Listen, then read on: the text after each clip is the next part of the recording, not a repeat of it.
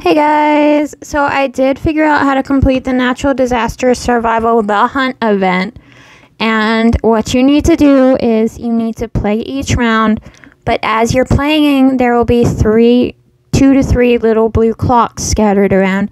Once you've collected it, it will appear on your back. Then after that happens, all you have to do is survive the round and then go talk to the little space dude. Once you've talked to the space dude, at the end of the round, the clock will then go to the platform next to his feet. You'll have to do this 3 times, and then you will receive the badge, and the spaceman will put his helmet back on and kind of just have an arm in the air for some reason, like he's trying to fly like Superman. I don't get it either.